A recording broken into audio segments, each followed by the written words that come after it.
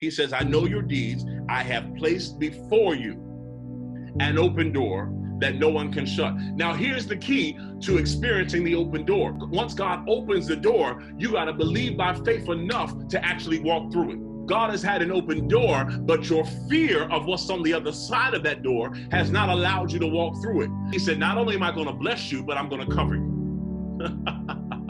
I want to prophesy to somebody right now, because some of you, you're fearful to move in this next phase of your life because you're afraid of what might come up from your past. But God says that even your past can't shut this next door. God says even the mess ups and the mistakes and the things you did wrong cannot close this next door. He said, but I'm honoring your faithfulness in this current season. He says, I don't care what happened before. I don't care what you did before. I don't care what mistakes you made before. He said, if you commit yourself to faithfulness, he said, there is nothing in your past that can stop what I'm going to do in this next season of your life.